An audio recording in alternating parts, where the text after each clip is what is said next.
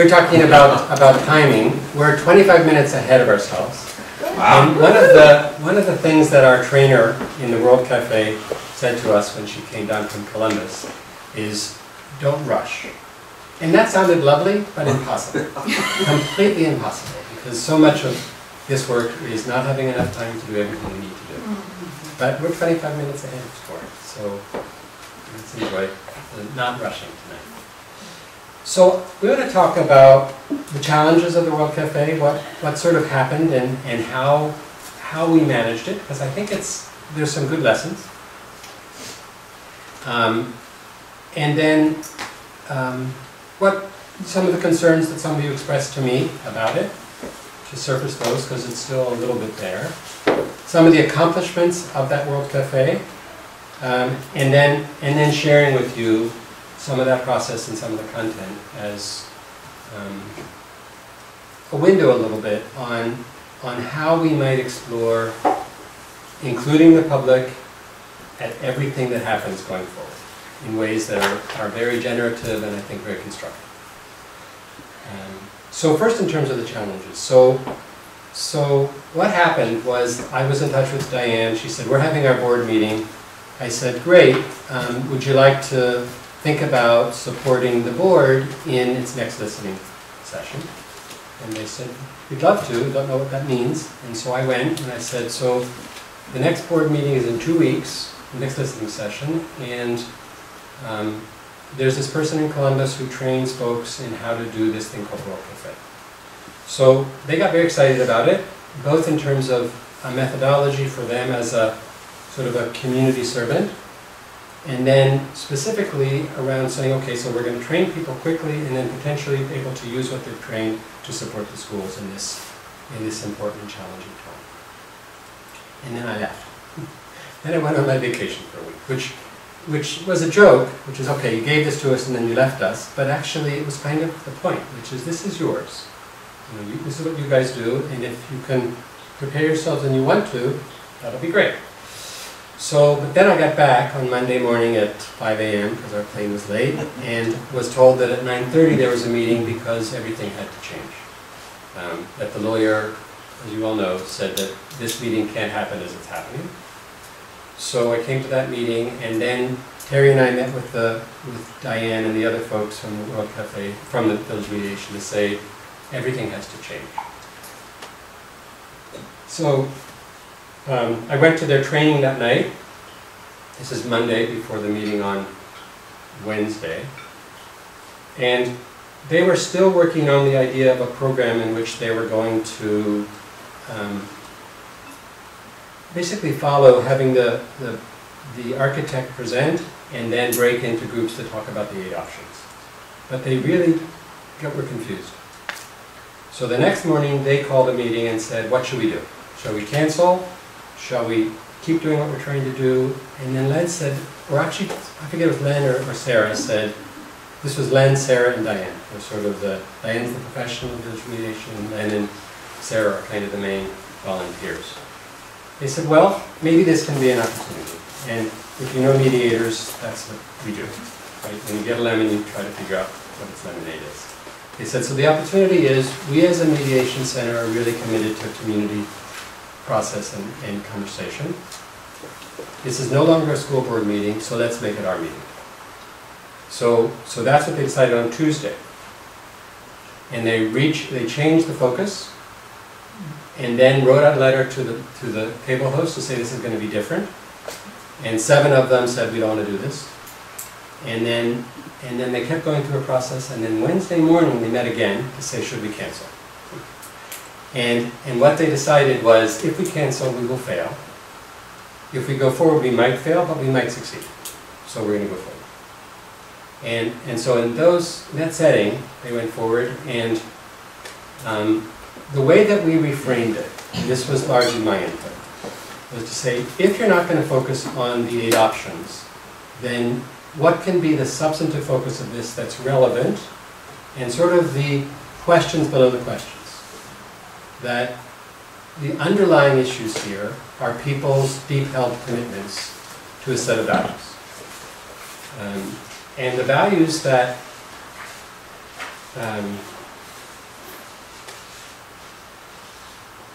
Well, you'll see in a minute.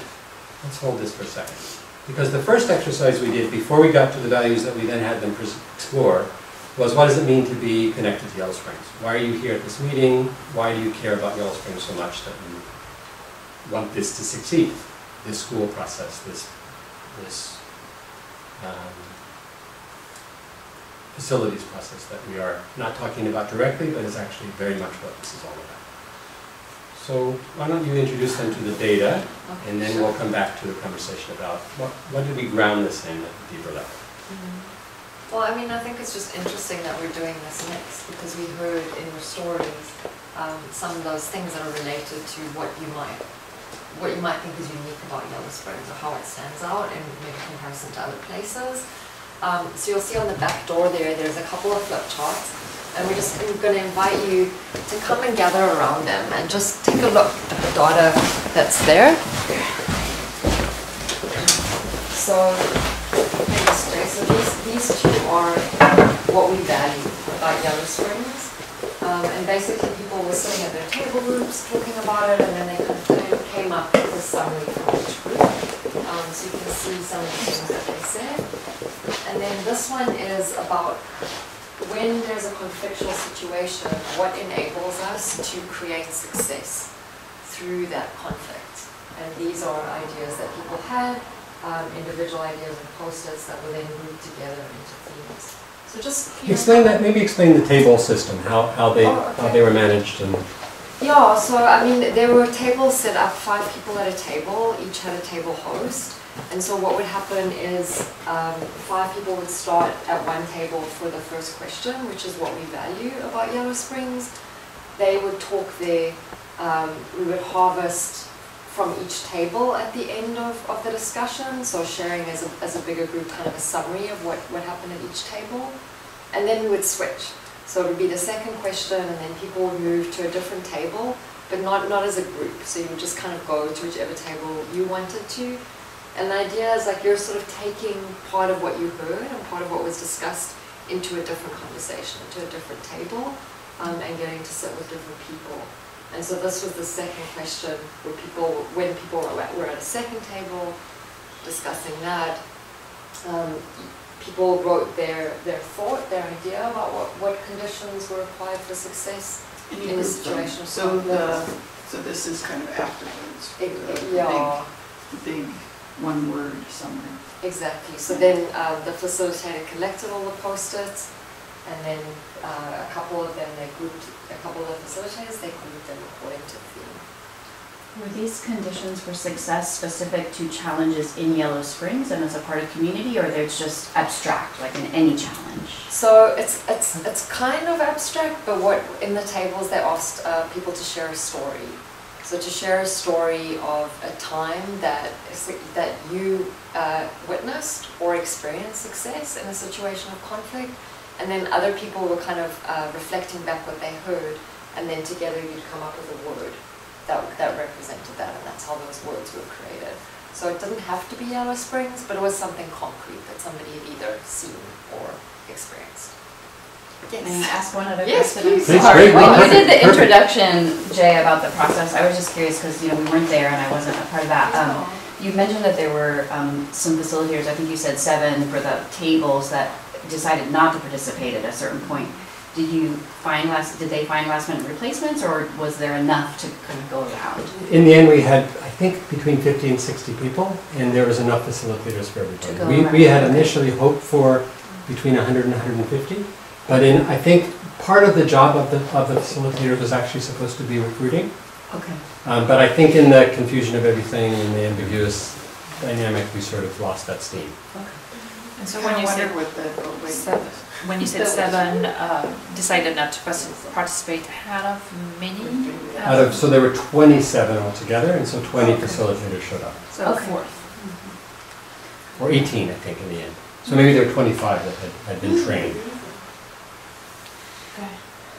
And I think maybe one thing we should say, we didn't really say, is like the idea of the World Cafe, that it's a setting like a cafe, we sit and we talk in small groups, we have these conversations, and that we can engage with things in a different way than if like we're in a stadium full of people or, at a more formal kind of setting. So it's a way to to have people engage in a way that maybe feels more natural and more inviting. So why don't you look at this, and then if you have any comments or questions, when we sit back down, we'll explore those, and then we'll move into the next one.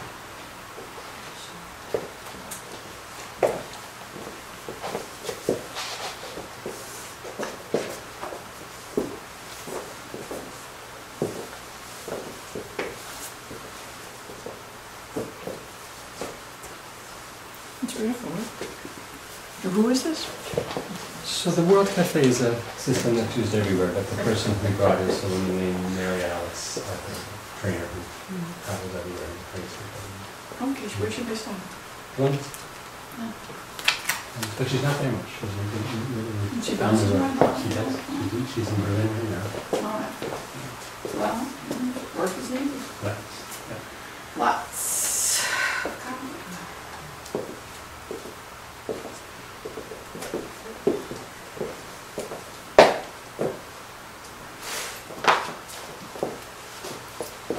I like the fresh.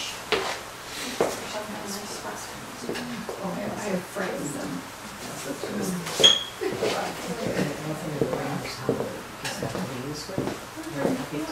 it's crazy. What's the list? The World Cafe? How will the meeting not be like this as opposed to? Stealing a I That's feel good. like that's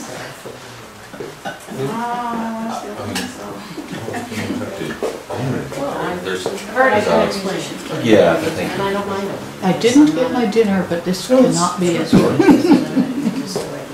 everyone understands, maybe Sorry it's about good, that. as we've seen, good to get communication out I there need so that every everyone's, since single we're all bite. get together. So. Still a rapidly, well, we still don't have final guidance from the auditor state, and so that's driving a lot of this. See, this is one of those things where it's, I mean, How do you move this? so that people can appreciate. Right. Right.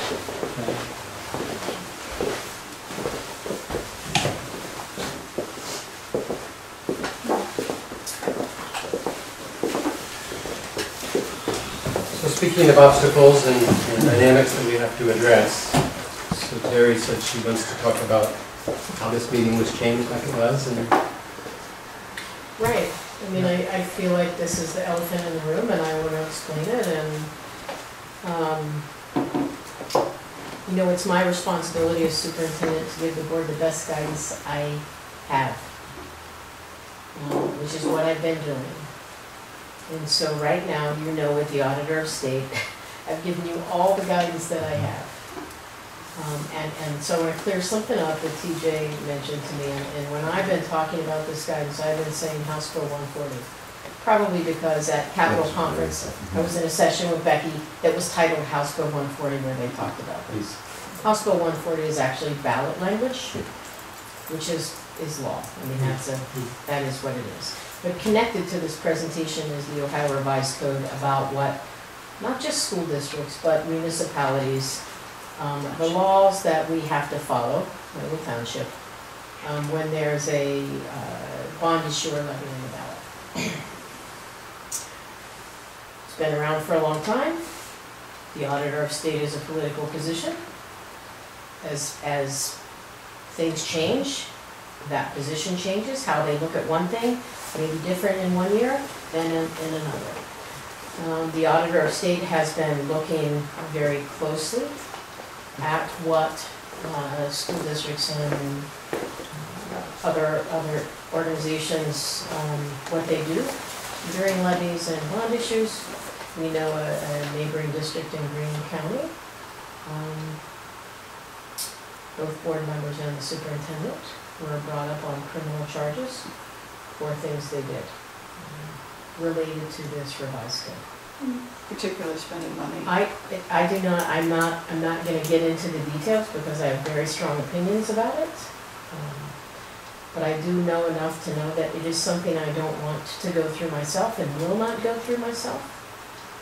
Nor do I want this to happen to any board member, because I think we are all doing this for the best intentions of the school community and the larger Yellow Springs community.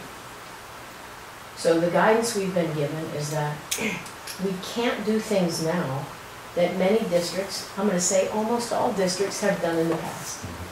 Very simple exercises like, here are our plans, let's put red dots on the ones that we like. Let's narrow. So the board and the superintendent and the treasurer cannot do what the auditor of state calls, my term, leading the community to one thing or another.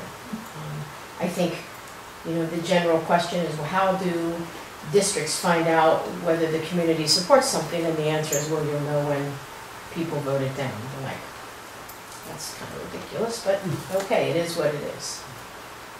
At our first listening session, we did I likes and I wonders. No real rating. And I did that. And I know there were some questions from you, so I appreciate you giving me the freedom to allow that to happen. Because it was a way we could get community input without asking them to rank order options. I like this, I wonder this, And it was for people to say it for every option.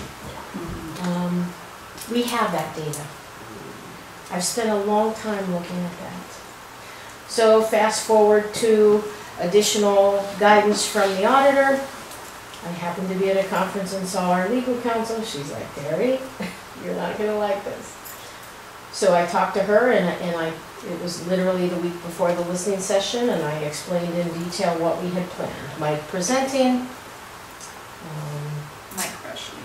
our architect presenting, community going around, and at that point I think it was even with village mediation going around and talking about each plan. She's like, please do not do that. But presenting with numbers. Presenting with numbers. Which was different than the correct, first. which was different from the first. Thank you. That is correct. She said you have two options. One is that the board can have the architect present, and then community can come up and speak one at a time, and the board can listen, and that's it. Two is that village mediation can run the show without us present, because they can do whatever they want. And so if they want to say, which of these options do you like? Great, they can. We're not paying them. This is a community effort that we happen to just be able to use anything they get. I understand village mediation's reluctance, because when you don't understand it, it would be hard to sit at a table to talk about it.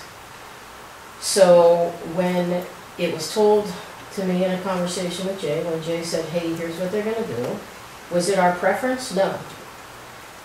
But I talked to TJ, called him, and I said, look, this is not what we designed. But we all know, and it was confirmed again, I spent a lot of time today looking at the data from our first listening session.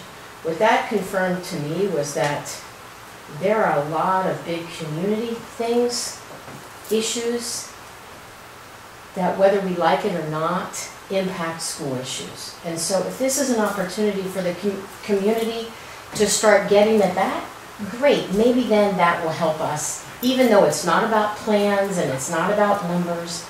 And that's how that came to be. Was not designed by me to be that way, but in the end I had to make a decision based upon guidance from our legal counsel that I felt would protect myself, protect the treasurer, and protect all 5 of you as well as the school district. I think we all can say that there's some serious issues with the way the auditor is approaching this, because we have to be able to engage with our community. But in the end, this is where we are right now. And so I just wanted to say, if I'm the responsible party, but I want you to understand I don't regret what I did. I have to make decisions for the best interest of the district and this board, and that is what I did. Well, I'll say you didn't make that decision in a bubble. We talked. Correct. Right, and so, and you had my full support, or I made the decision, however you want to say it.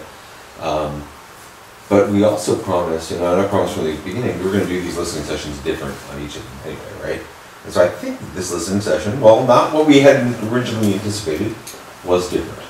And there were different people there. And I had been asked for 2 very specific requests from a couple people. One was, is there a way to talk when the board is not there? Because I guess we are super intimidating.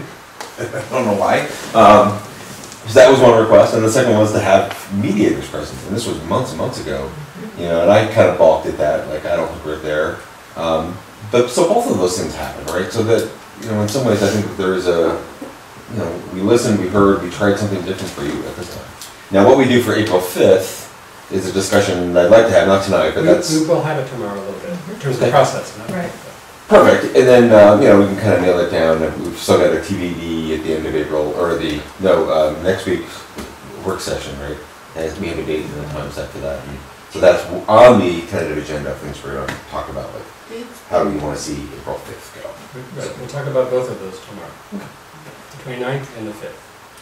So, more comments or concerns? Yeah, I just, Stack. Judith? I understand how that decision got made. I would ask in the future on something as important as this, that we have an emergency school board meeting so that we can talk to our lawyer, so we can ask questions of her. I did talk to her, I did ask to speak to her, I did ask her to put something in writing to explain, because what happened at Bellbrook is very different, and they spent public monies that there's a pretty clear, revised code rule against that. But I would ask that because this is such an important issue. We are coming down the pike, as we all know, and we kind of lost a meeting there, which I felt maybe we would have decided as a school board if we had an opportunity to do something slightly different. And the other thing I want to say is TJ had mentioned to me, Terry, that you had suggested this idea of Mike giving the presentation and then a microphone up there, or, and I thought it worked very well, I like and I wonder. I thought that worked great. So that you could have some of that happening as well, maybe. But it reminds me, so no particular questions, people can just talk to you. It reminded me of when You talking about the 5th of April, the next listening session? Yes. Okay. Yes. When I was on village council, we had this very upsetting incident on New Year's Eve with the police department. And so the town was kind of in an uproar about it. And there was, basically, it was a listening session. I don't think we called it that. But anyway, council was there, the staff, administrative staff in the front. And we were in the gym at the Bryan Center, and it was packed. I mean, it was standing room only. And basically, there was some information shared at the beginning. And then there were 2 microphones up there, and village mediation, there were time frames, and a ton of people got up and spoke to us, and we listened. And I thought, and a lot of people afterwards said how much they appreciated the opportunity to be able to talk to their elected representatives. So I would like to see that kind of thing. I don't particularly want a process that gets in between us and those people that we represent. So I just wanted to put that out there. I understand how it happened in the past, though, and I don't know that it'll happen in the future. If something like this is this kind of important, I would ask that we consider an emergency meeting. I was away. I would have to been on the phone and just listen in or whatever. But I think getting those 2 communications about the meeting, first to change this way, then change that way, and I was on vacation, and it disturbed my vacation, needless to say. I'm sure it disturbed other people as well who weren't on vacation, but anyway, I just think that would have been a better way for us to all have an opportunity to think about what maybe was the best thing to do. But I mean, what happened was fine, but I think it would have been better. And in the future, I'd like to see it. Let's consider that.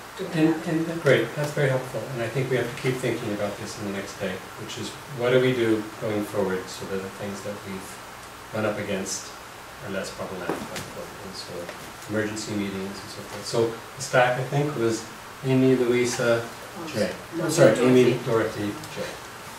So there you know, I appreciate that this came down and had to be addressed.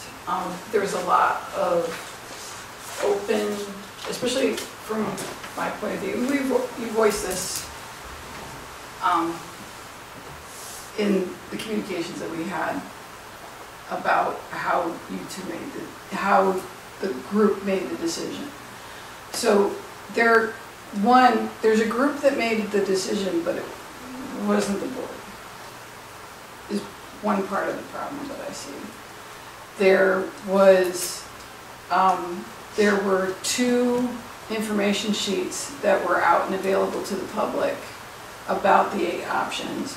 One that was featured in the paper on Thursday, and then the one that was posted, I think Wednesday, Thursday, on the school board, on the school website, on facilities, and those were not the same, and there was nobody around to explain those differences.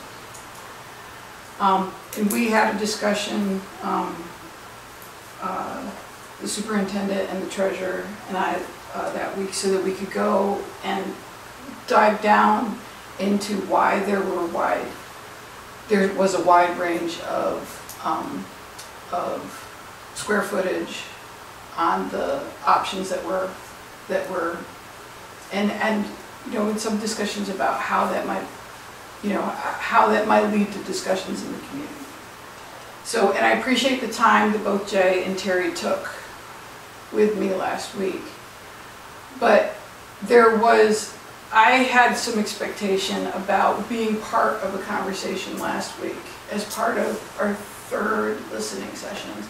And I'm even hearing today, because it's been an open question for me, are we going to have 2 more listening sessions or just 1? We have one scheduled, and we can talk about it. Yeah, so so it's good to hear that that's still an open question. We're working through a process, and we lost a week.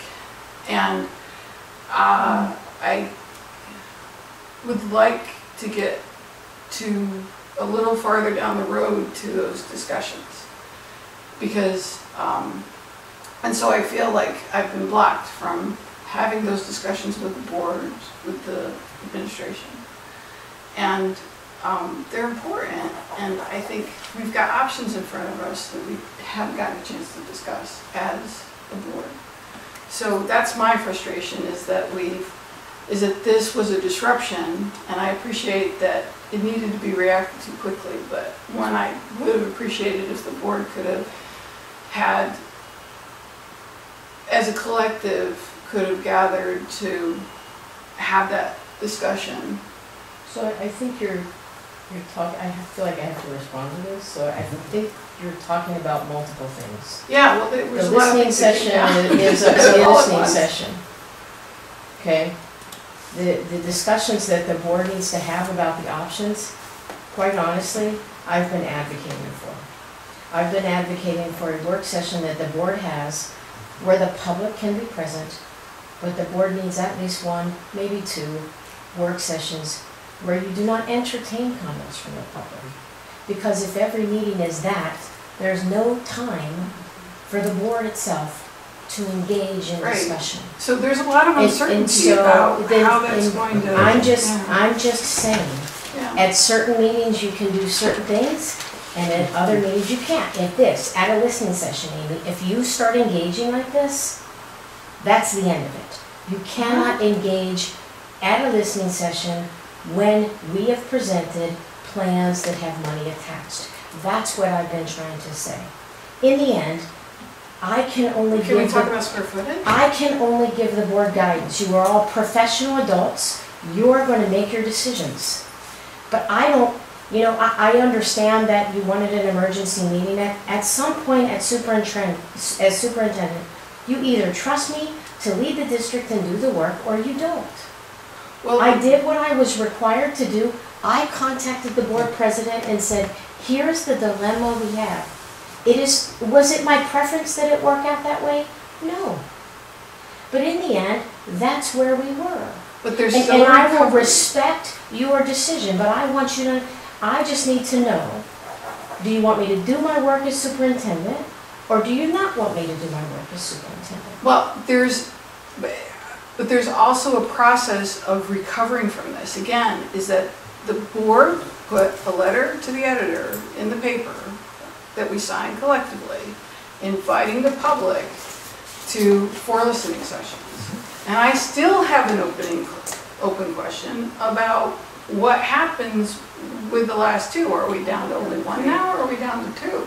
I mean, there's a recovery process that there's the decision, and I understand that it had to be made quickly, but then there's also the recovery to that, and we haven't gotten to that Okay, yet. we will. Tomorrow we'll talk about that. I know, but that's a long time. There's lots We of got things a to do. short We system. have two more people that, 2011. we have two more people that need to talk, and then let's. Right, I mean, just understand my frustration for the past week. Got it. I think everybody's sharing it, and it's useful to air it. It is. And in terms of what are we going to do with these listening sessions, yes, we have to talk about that tomorrow, because that's part of your timeline, right? You're going to look at your timeline from now until May 23rd and say, what are we planning to do? What's missing? What can we do? How do we do it? What's the processes that we use? So that's very much on the agenda. And I hear two different things that are being said here, and they're related and they're important. The first one is, when we have an emergency like this, what's our procedure for getting us together and having a deliberation about it? That's one. And then when we have moved ahead and lost something, how do we recover it? So Right, those are, let's let the others talk. well, but just let me just say, is that I feel like the discussion that I feel needs to be made, and people are asking me, what's the answer to these questions? Is that I feel like I can't talk about those, and I feel like they really need to be talked about immediately. Because otherwise people were like going, well, I wish I heard that a month ago or 2 months ago. And I feel like I really have an idea that I think will work, and I haven't gotten a chance to talk with a lot of people about it here. And I feel like, and so I'm eager to get to this. Well- So that's part of my frustration, is that I'm eager to get to a point that we're still far away from. Okay, so just to tell you, tomorrow we will talk about when and how you're going to do that. We're not going to talk about the content of it, but yes, indeed. I'm And there's a trying- proposal that yeah. next Wednesday at 6 o'clock you'll be doing that. Yeah. And Terry's now saying she thinks you ought to add another one. So it's coming. It's Well, coming. And that's And on I- that schedule, which I've sent out several times and not gotten any feedback for. What? No, we've talked. I have not gotten any feedback over the schedule that I sent out several times. And so I assumed that everybody was okay. By hearing nothing back, I go, great, I'm not getting anything that needs to change. That's all I'm saying. But But we so will, you- but we I will sent talk you about the that dates- tomorrow. We will. Everything is on the Days that table. I have conflicts with, in response to it. Your conflicts keep changing, and No, yeah. when I understand what, it's hard getting a group of 7, essentially, that we definitely need, and then more with the principals oh together. yeah, and That's I've engaged been a in challenge.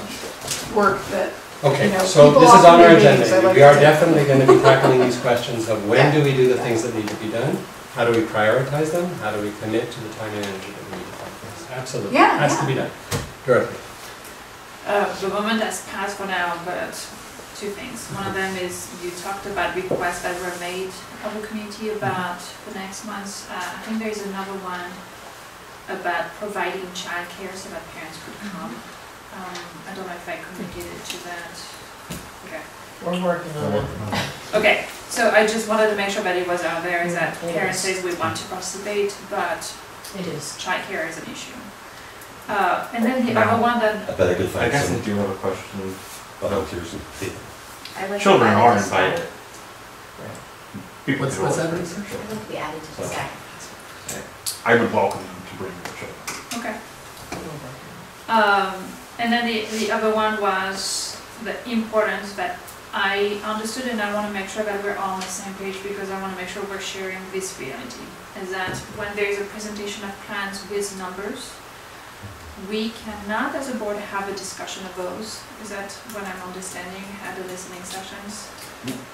Okay, we can add some clarification about, There's lots of confusion still, for sure. yeah. Here's, again, Nicole will come and speak again. Yeah. Here's my understanding. We have to be very careful when we attach numbers to plans.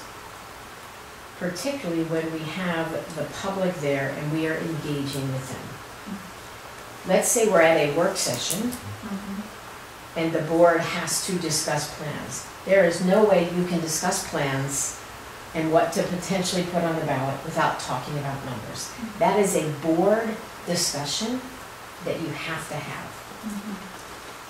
I think the danger comes in when plans are presented with cost attached and the board then starts to have a discussion, well, I think this plan is best. Or I think this plan is best and I feel like we should go this way, and then you're back and forth with the community. Again, I am happy to call Nicole again. You know, if I say, Nicole, I need you to come out here and have a meeting with the board again, she will do so. Again, you have to understand, we hire attorneys to make sure we are following the law. It is their job to provide conservative opinions. And she will tell you that. She will say, Terry, you are paying me to protect the district and provide you with the most conservative legal opinion I can. I get that.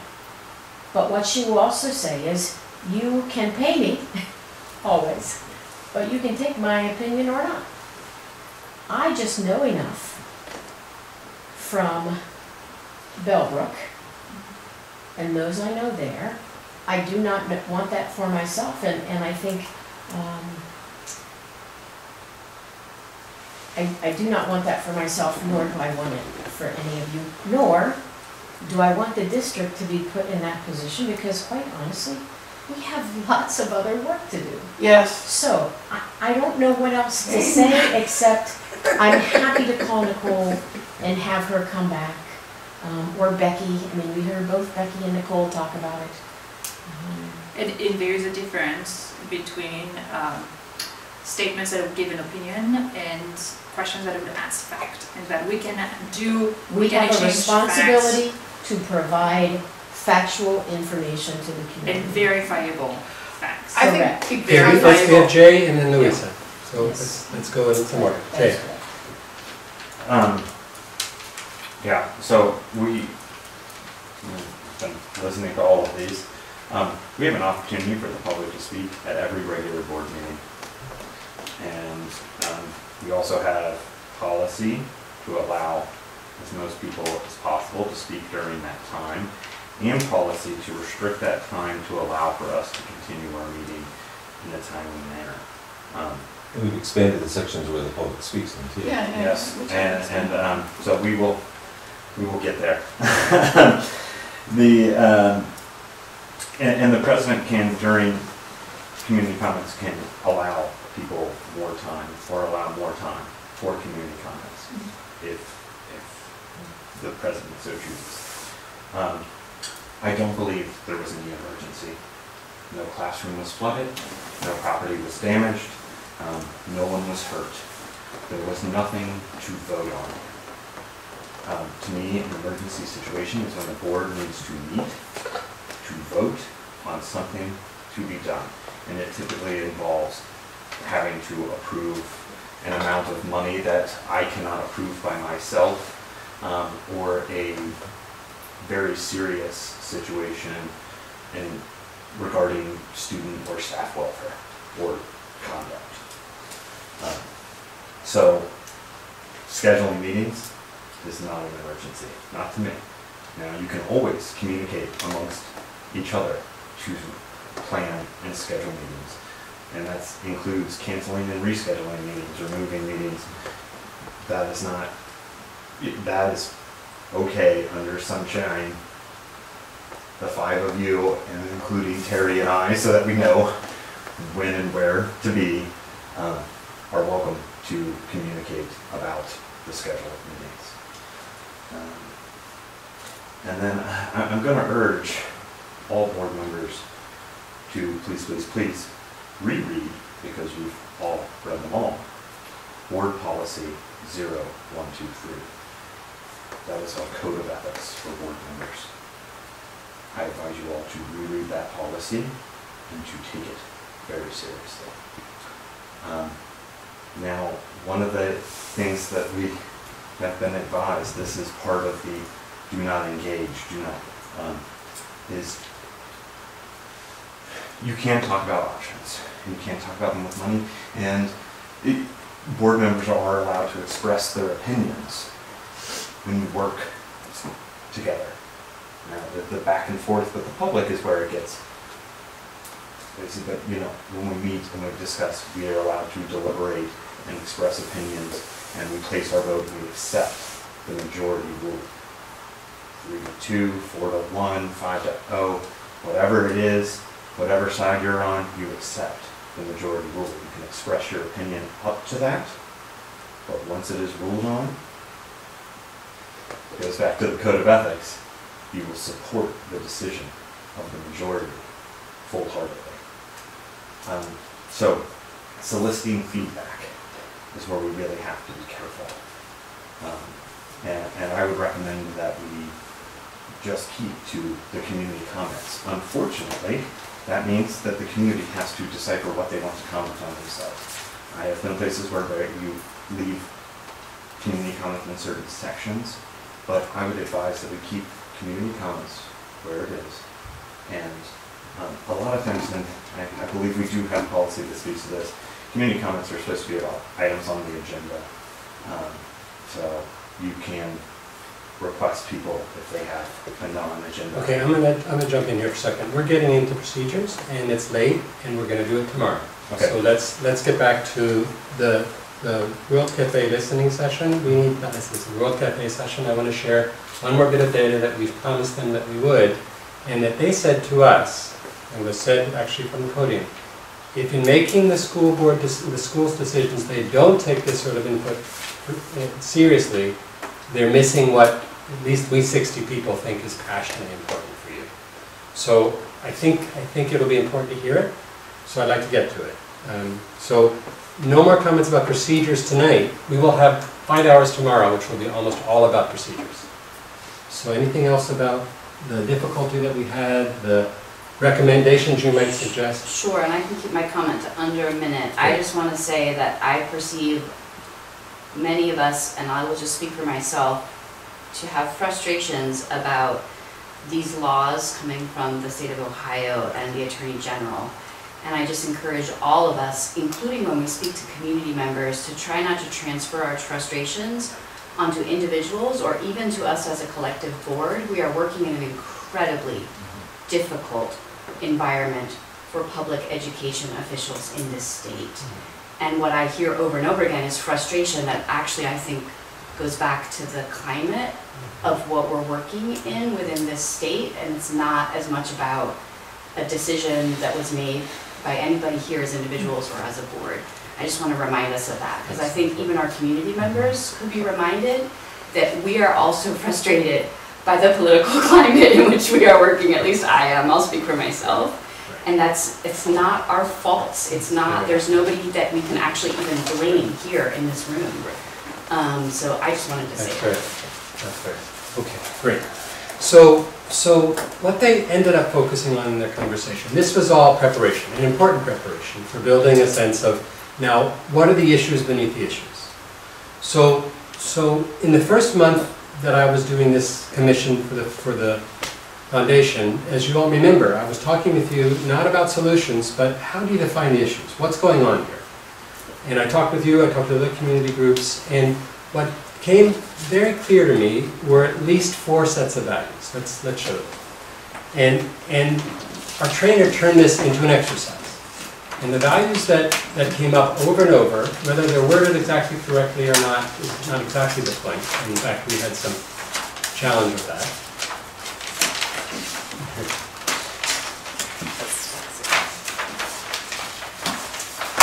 Okay, so not that one, where's that one on the right, right?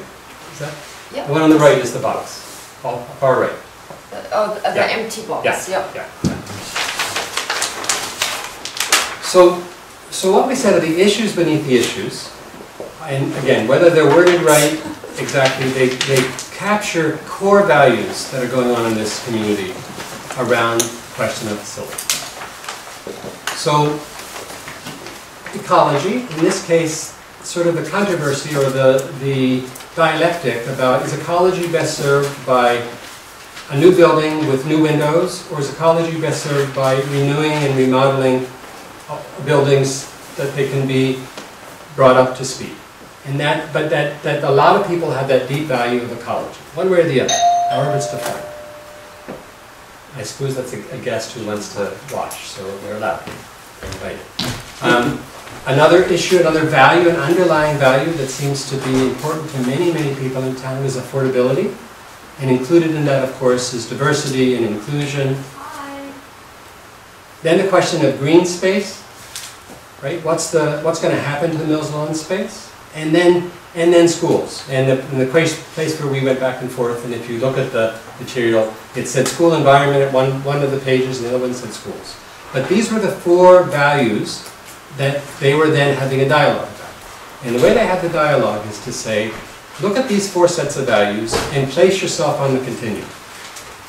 Place yourself closest to the one that for you is most important to be addressed as we think about going forward around facilities. Right? So that was framed in that way. And then they were given 2 sets of dots, actually 3 sets of dots, to put themselves on the continuum of where they were. So yellow is where they started. So these people said we're close to affordability, that's closest. These 2 people said we're closer to schools. This person put themselves between schools and ecology. Let's look at another one. These 2 put themselves at affordability. This person put them close to schools. This person put them a little closer to ecology. Keep going. So it's all over the place. But then they did a very interesting exercise. And they said, now, as mediators, part of what we're interested in is people taking other people's perspectives. And then once they take other people's perspectives, what does it do to their own? Does it broaden them? Does it change them? So they said, now, pick a spot that's not yours. So if you put yourself at schools, talk about the value of affordability. Not that you're against it, but at this point you prioritize schools. So now say why you would prioritize affordability. And they had that discussion. And they said, now take another dot, take a blue one, and put yourself where you are now. Having heard everybody else's reason for putting themselves in these places, and then having put yourself in one of these other places, do your preferences or your values change? And almost everybody's did. Right? These people started here, and they moved here. They moved towards the middle. Interesting. These people, they did something on their own. These folks started here, and they moved towards the middle. These folks, so it's very interesting what happened. But really what happened was deep listening. Deep listening and deep concern that, yes, we all have these deep values, and they're all important to us. And if we don't figure out a way that all of these values are surfaced, are legitimized, are dignified, then we're never going to make any progress. If we at least listen to each other, that underneath our arguments we have very deep commitments. And we dignify each other's commitments, even if they're not our own. So that's the biggest value that I think that came out of there. And the message to you all, which is just make sure we pay attention to the values underneath the discussion, because they might be what's really driving the passion. And it doesn't have to be oppositional. Right? They modeled so beautifully that people coming from different places could hear each other, could have a really meaningful conversation. I think everybody left saying this was meaningful. Now, folks said, I'm not sure what exact its relevance is to everything we're doing. But then I think it was Len who said this. He said, the relevance is the board has to pay attention to these underlying values, because that's the rhythm, that's sort of the passion here that needs to be addressed. So, yeah, any comments or questions about that? And we'll leave this up, so as we wrap up tonight, you can just look at it. It's a very interesting dynamic. I'm just observing, because I am a visual person, I'm just observing from what I see is a lot of them have affordability and schools dots. I don't see as much dynamics in those other 2 squares of ecology and green space. It's true. I saw that too. And one of the things that I think we have to be very careful about with listening sessions are people who show up are somewhat self-selecting. And the people who showed up to this were invited by mediators.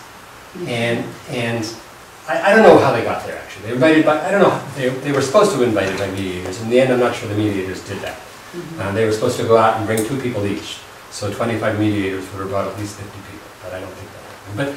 But same thing at the listening sessions. The folks who are giving you input have a particular perspective. And how are we going to get perspective from the 2,000 voters? We'll talk about that tomorrow too. There was a public meeting, and I think it's not unfair to say, at the very end of the meeting we went around and we asked for one word. That seems to be a thing that we do. And everybody said positive words: hopeful, eager to move forward, optimistic, energized, feeling part of community. The only person who said, I'm not sure, was Michael Slaughter. And I said to him after, Michael, so I'm curious about... He's the engineer. Well, Michael's also representing the green space. And yes, this group didn't happen to emphasize green space very much. So, you know, I don't know why he said that, and I'm going to talk with him about it. But what we have to try to avoid going forward is getting folks into camps and having the green space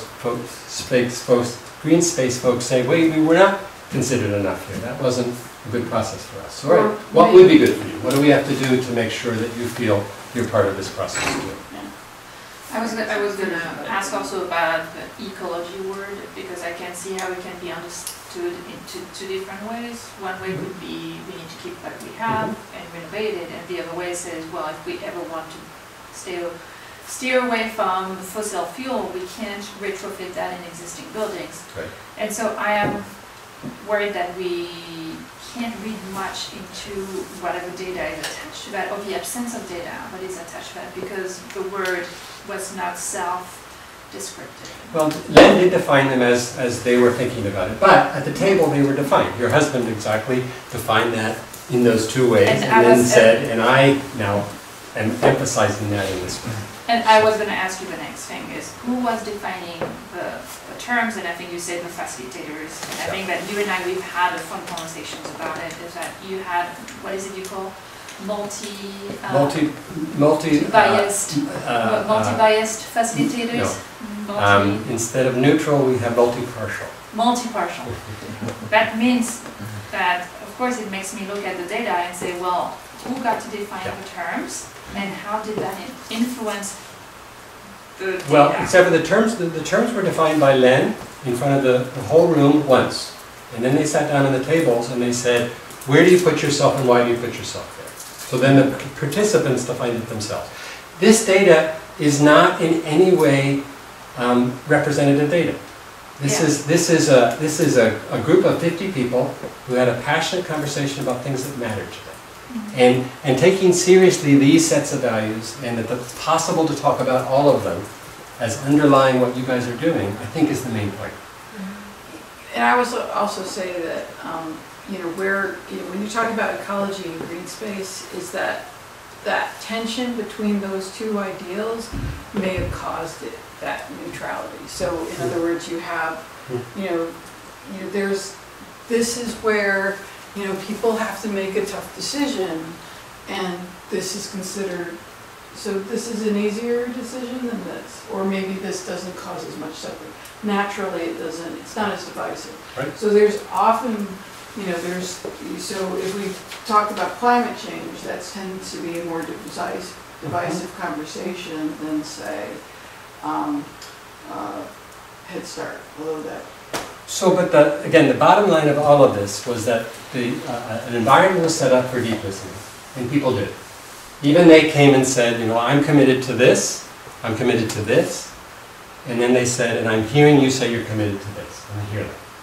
And that's what happened. So it wasn't anyone saying, and I'm right and you're wrong. But we have all of these values that are contending, and we're respectfully listening to each other, and we're creating an environment where we can have a difficult conversation constructively. Well, it's just, the eigenvectors, there's some that, there's this natural spread, and it's kind of like when you put things perpendicular to each other, there's kind of like a natural spread in this direction versus a natural spread in that direction, and people align themselves on what's considered the most contentious issue. People who favor ecology don't necessarily have the trade-off of people who favor green space. Does that make sense? Yeah. But mostly, again, this was about how to have a meaningful conversation that can surface these ways in ways that are safe and respectful. And that's what I think we have to be cultivating in the next 2 months. is that we are divided across fundamental values, even while we can appreciate each other's values. And we have to privilege them and give them space so that as we make our decision, everyone feels they've been heard, their concerns are being seriously considered, and even if they lose, there are other ways that they can be made to feel that your concerns are really being seriously taken into our plan. Right? That none of these have to be zero-sum. And that's I think part of what we have to figure out is what processes can we use so folks feel included, heard, and considered. And that if they lose, they're not losing what's so deeply important to them. But somehow it is being factored into whatever decision is being made. I think it's good that on 4 of your 6, that you wound up with folks making compromises. It's interesting that the 2 others, looks like they're, I'm curious. I'd be curious to talk to those people. So it sounds like I see something that looks like self-selection and reinforcement in the top. And, in the bottom, I also Okay, feel like, let's gather up now. We gotta begin to wrap up. Jay, can I just make please. one comment on this? Because I think it's interesting, like, Dorothy, your point about, how things are defined. Because I think part of what happened in this conversation, I was in a group where, it was like the idea of affordability. So, like, what does that mean to me? And I think there's 2 pieces, like thinking about only me and my consideration. Then when I hear other people speaking, I go, oh, okay, now I understand why that might even be a consideration for someone else. Whereas if I just see the word, I have no clue why that might even be important to someone else. But then also I think when you are sitting at a table discussing it, you hear what different things mean to different people. They might not all mean the same thing, but you get a bigger sense of that, and then you're getting, like Jay's kind of saying, that bigger picture of what do people care about, right? And then you have that in your mind, and you sort of know that broader picture of what's important to people, and can consider those things as you move forward. So I think that's valuable. So what do you think generally about this idea that as you move into decisions, taking these values as sort of the underlying bedrock that you're going to have to consider is very central? How does that land with you?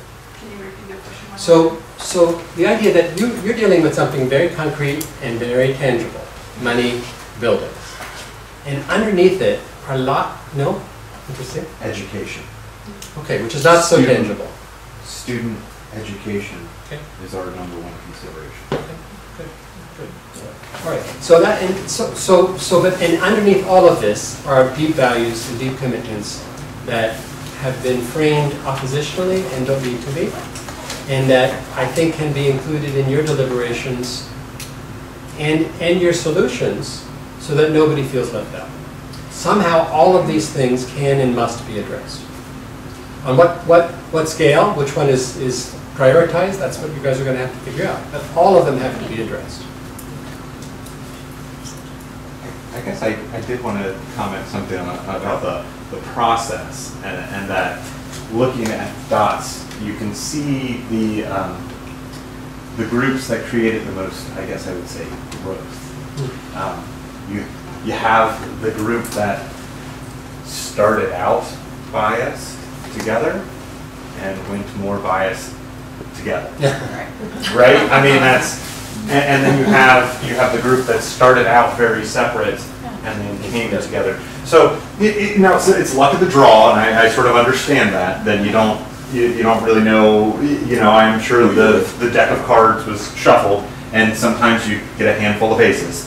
But I did think that was an interesting observation from the. and I think that we can. Louisa. I'd like to make just a comment that I think I'm hearing you and I'm seeing this, and I feel like all of us have come to understand these values coming out of our community as probably being the underlying values around this decision. I guess I want to say what I don't feel is represented here that is resonant for me when I wear, which I am right now because we're in a public meeting, when I wear my hat as a school board member, my decisions must be about the education. of our children. And I can appreciate and I can listen to community values, but that is my role, and I take that very seriously. And so, to me, like having schools in one corner, if I were to do this exercise, I would have to really reflect on my role as a school board member, which maybe would just put me in one camp, but I guess I'm saying I feel like that is why I'm here, and I think that's why a lot of us are here. I was gonna be, of course, I feel the duty of our duty to advocate for the education of our students here. I think that also it will be inaccurate to think that schools are not part of affordability.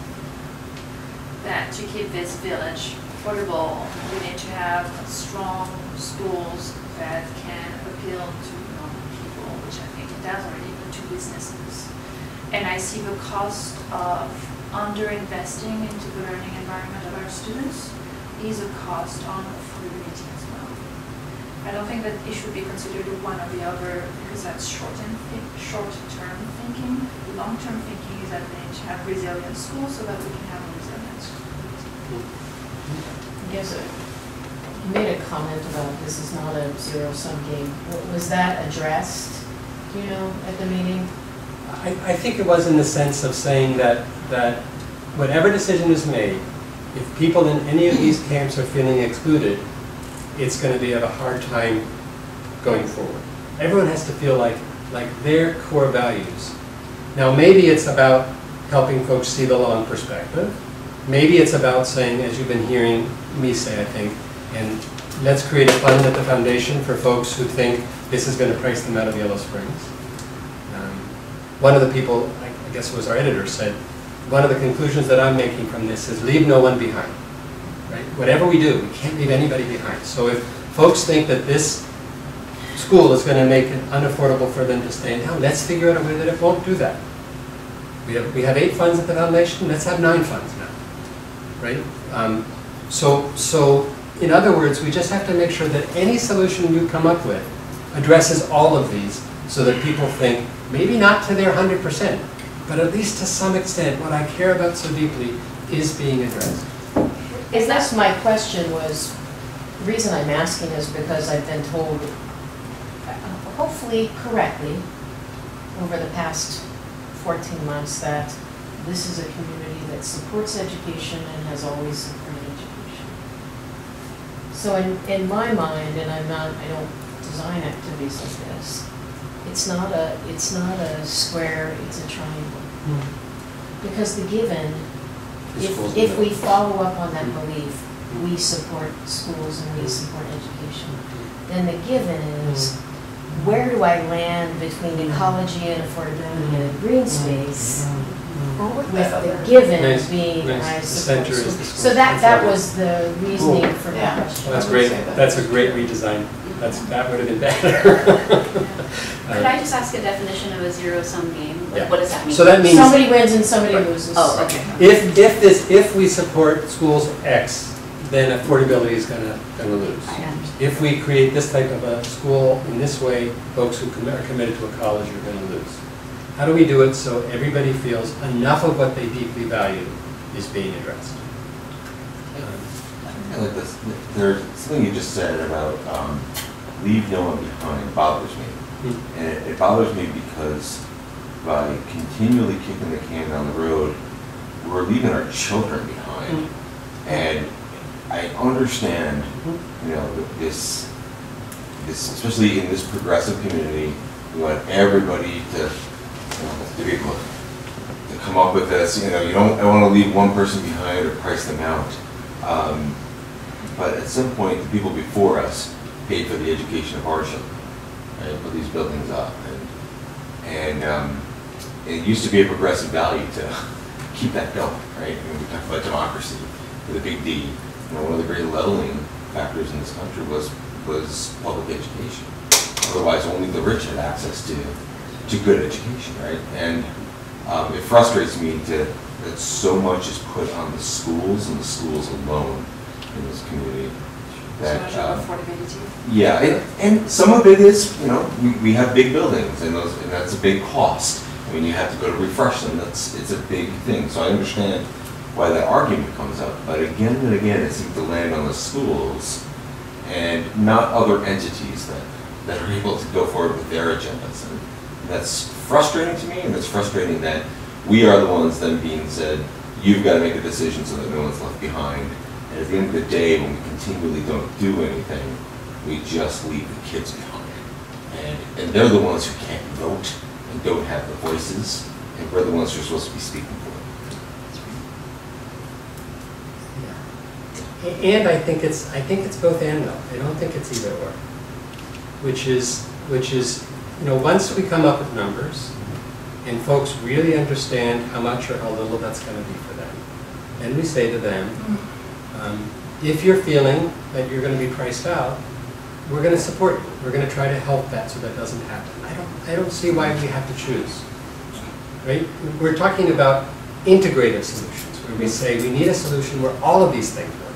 Now, none of them can work 100% probably, but can we find a good balance in which folks feel like these things they so deeply are committed to are going to be addressed enough so that they can say yes to whatever you guys decide to move forward? Now, I hope that evolves that way, but traditionally, and you know, I've got the scars from the last 2 levy campaigns. Right. That's not how it's going, unfortunately. Well, I think that's an important statement. I think that if we do it the same way we did it before, we might get the same results. I guess I would like to also say, I've lived in this community my whole life. Took a little time away, come back. I've been here for a very long time, and I have seen this community face a lot of challenges, and that corner right up there, affordability, I have never seen prioritized in Yellow Springs in a way that was a significant action that changed, meaningfully changed that conversation in this community during my lifetime. I'm 44. I recall when the entire village voted on referendum to vote down an affordable housing development in the late 1990s when I lived here. The entire village voted it down. And just last year, our village council voted down another affordable housing development. It is something I feel very strongly about, and and when I see it there in that corner, I'm glad that it's there because it is an important issue in this community. And I wish that every decision that this community had to make in every public body had a square like that, and that our public officials were all held accountable to the values of this village, because in my experience, I have not seen a meaningful action in my lifetime of living in this town that actually made a change about that particular piece. It wasn't the whole village that voted it down in 1999. Well, Just there to was a say, referendum. There was a and referendum. It was by It did go majority. down, but it was a majority, but it was not the whole village. I just wanted, Yeah. just a little correction. But what does it change? The Just fact that it wasn't, I don't know, I just Right, it want to wasn't be clear, it unanimous. wasn't like everybody was against it by any means. I'm not sure how close it was, do you remember? It could have been 60-40, but I'd have to look it up. You know, one of the things that Naomi said when we were talking about this, and I'll talk about the meeting that they had, because the Alumni Association is gangbusters to be helpful. We're talking about a very major campaign to support. But one of the things that she said is when she talked about this issue, and she was going door to door, lots of people said, well, I'm going to be able to afford this, but I'm not sure about my neighbors, and I'm concerned about my neighbors. And I think that's an important point, which is even just there's so much that's symbolic. Are we going to do something that's going to hurt other people in Yellow Springs? We don't want to do that. Is it actual? Is it concrete? We're confused, whatever. So you're making the possibility, I think, of saying we are a caring community that's going to do something for our kids in the long term, and it's not going to hurt people in the short term. Right? It's both and. It's got to be both and, I think. And that's the challenge. This is not you know, it is majority, it is going to be a majority, it's going to be a vote, right? So it will win by majority. And yet, you still want to create the sense that this is the will of the community. that we're creating, we're building on who we are and what we care about. Even if we're critical about it, we say we're committed to affordability, but we don't enact the policy enough. Okay, let's help bridge that gap. And why is it all on your shoulders?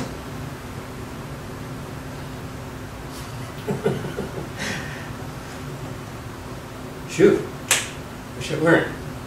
No, I mean, I'm happy for it to be an option. But, I've seen my job as giving people legitimate choices. And we're still getting to that point. Yeah. We're not there yet, and it's frustrating. If you're not closer to there in 2 weeks, then I'll be We're in as frustrated as you are. trouble. But let's get to work on this next week. Again, it's coming. I mean, Right. I feel like we're moving, so I don't want to characterize this like we've wasted 5 meetings where we could have talked about things. That's just simply inaccurate. It's not, I'm not It's saying what I'm simply saying. inaccurate. And I think, I appreciate that you're willing to battle this affordability piece, but I think you misunderstood a little bit. The theme is that our children are paying the price of our debate about affordability, and so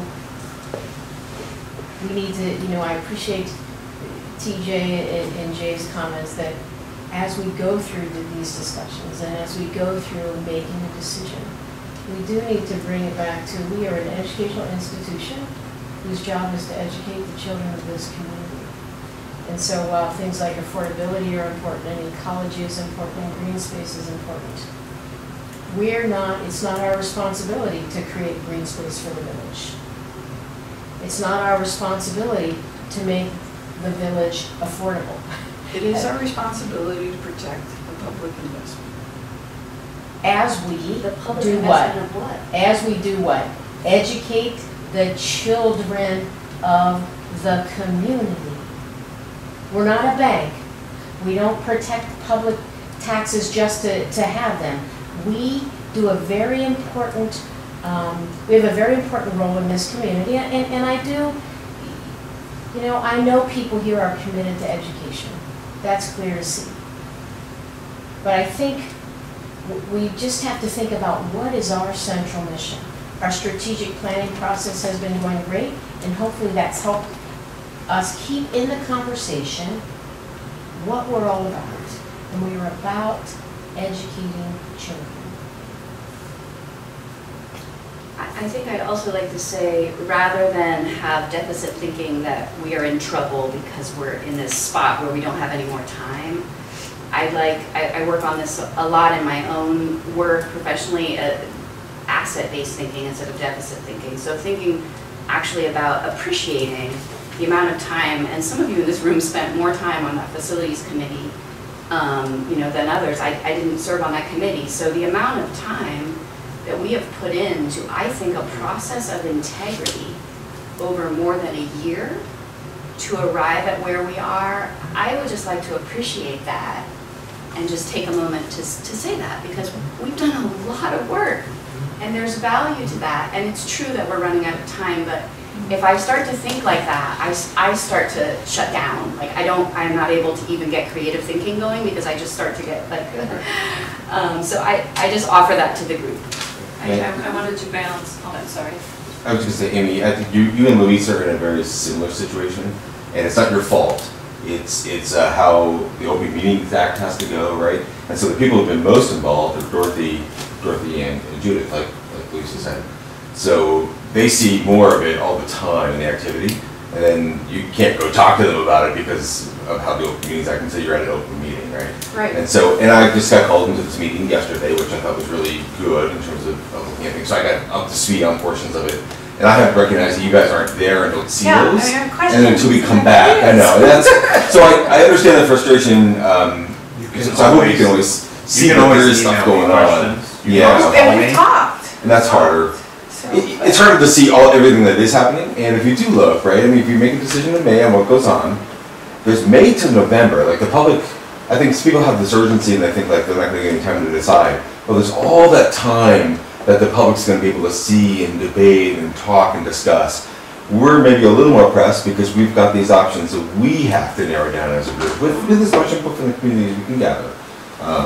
So yeah, I understand where you're coming from, but at the same time know that there's, and it's a, Well, and truthfully, this. it's the law, right? So that's where it's from. It's kind of made it, so I've been reserved about talking about what I want to talk about, but I also felt like we were getting to the point where we were going to be closer to that. Now I feel like we're further away. So I feel, I have a sense of urgency about what I want to talk about. And I feel like, and I'm sad because I feel like I'm going to be told, well, that, I want people to have an open mind because I don't want to be told that it's too late to talk about this. And I feel it's important to talk about. I wanted to celebrate what we've done, though, what we've achieved in the past year, because I think it's getting us closer to where I believe we want to go. Because now we have some more and more specific numbers about the cost of renovations and the cost of building new in a way that we didn't in past levies, right? So now we can actually make the difference between those four values where before they were inflated because we were lacking information. Now we know the cost of full renovations, and we know other costs that I'm sure that you're going to update us soon as they're being refined. But now we're able to actually sort out those values in a way. Before, we had conflated renovations and affordability. Well, now we can make the difference between the two. So we've made a lot of progress, even though we're more educated as a board, but we're still have this major challenge in front of us of how we're going to present this to the public. Right, that's right. How, what's our strategy? Where's the cork? Which part is the cart and which part is the horse? And you probably, and I, have an idea where I think the horse is. Okay, so tomorrow the main focus is on, well, let's look at it again. Hold the agenda. day 2 of that. Oh, it's there, sorry, thank you. All right, so what's effective group process? How do you work well together? How do you address the obstacles that we talked about tonight when obstacles jump up at the last second? How are you going to do that? What kind of processes are you going to use? Then how do you make decisions which are deliberative, even if it's at the end a majority vote? Right? Getting to a majority vote in ways that you hear everybody, particularly you hear the people who are disagreeing with the group. Is not, okay, well, so be quiet if you're disagreeing because the group is going this way. It's, let's hear what you're saying, because probably you're representing a really important voice that we have to include in the table. Hold on, Amy, don't leave. No, I'm not leaving. I'm just fussing. You have to understand, I've sat a long time all day. Okay. I have a knee that's... We are wrapping up. Okay, go ahead, I can hear you. Okay, so how do you do deliberative processes even while you're moving into majority votes? Deliberative processes that will include everybody's concerns, at least in exploration. Right? So and then, now this is very much what you're talking about, Amy. How do we spend our last hour and a half saying, what are we going to do from now until the end? How are we going to be able to have this meeting that decides this, that raises this issue so we can make a decision about it? How are we going to get the village and the community to feel like they're truly included in this, that they're informed with facts that they can believe? All of those things. We're going to try to create an agenda for that. We're not going to do any of it. But we're going to set an agenda so all of you, I hope, and us, leave tomorrow saying, we know what we're doing for the next 8 weeks. And we have some plans for when our plans get messed up. We have some ideas for how we're going to address the emergencies and how we're going to qualify what makes an emergency. Right? Now, that's the ambition for 4 hours tomorrow. It's a pretty big ambition. But we have a good design. And you guys have all morning to relax. Obviously not doing anything else but relaxing tomorrow morning. Oh, no, actually, I'm going to make them promise. But we will see you at 1. And let's do an exit activity. So this comes from the world of appreciative inquiry, which just talks about things that maybe I think you have a resident star in appreciative inquiry, Louisa. What's working for us? something that I feel like I've gained that I didn't have before I came. And so you say it. You say, I've gained, and this is true. I already knew it, but I know it even more, that the amount of commitment and time and energy you all put into this is just phenomenal. It's really phenomenal. So anybody who also agrees with my appreciation, step in and join me in my appreciation. What is your appreciation? I appreciate the amount of time and energy and passion that you are all putting into this. It is extraordinary. So if you have an appreciation you want to share, or something that you got from tonight, you step in the middle, you say it, and then we join you if we feel that appreciation too. I appreciate that we all care about this community and the schools and them. Yeah.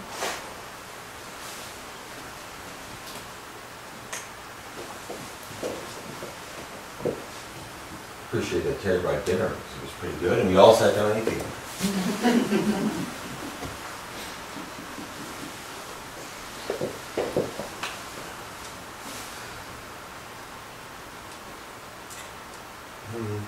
Yeah, I appreciate how much I appreciate how much this community cares. I guess I would say I've been in multiple school districts, and the participation at our regular meetings is astounding. So it's something that I really appreciate here, and like groups like this tonight.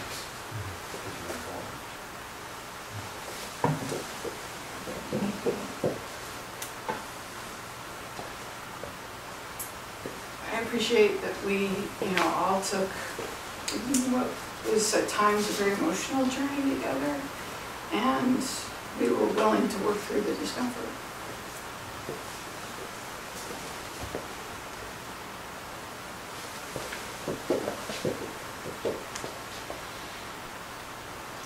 It's been an opportunity to hear what people are at the moment. People know what people want.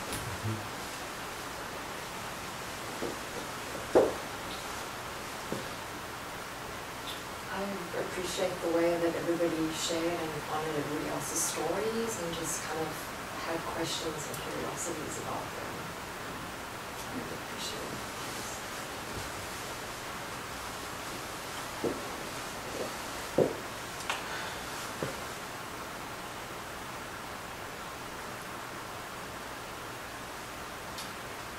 I'm still trying to formulate mine, but I guess I think I appreciate I appreciate, I guess, feeling some level of support beyond the people in this room and with people in this room, and an acknowledgement about how much this means and the weight of it and the importance of it, and feeling there are times where I have felt kind of lonely in that, and I feel like right now I'm trying to feel into what it feels to like share that on not just our shoulders, but like all of the people who showed up for World Cafe and people who are showing up who I think do want this to be a successful process. So I feel that I appreciate it.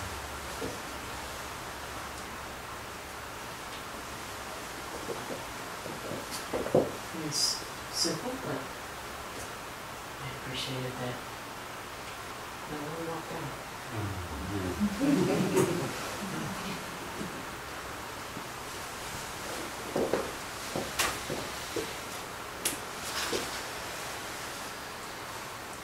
Okay, we'll end early. Thank you for attending. Well, that could be. I have a closing exercise as No. well.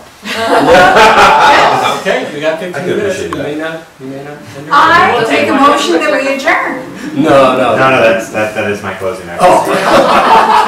I second. Okay. See you all tomorrow.